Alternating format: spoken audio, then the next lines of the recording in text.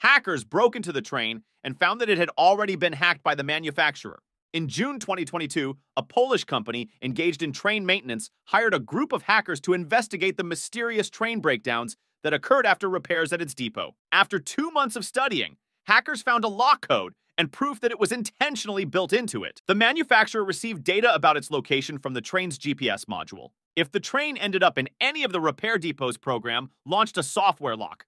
Apparently, the train manufacturer hoped in this way to force railway companies to serve their own trains only in branded service station centers. Hackers managed to delete the failure code and return the train's mobility, then laid out all the results of their investigation.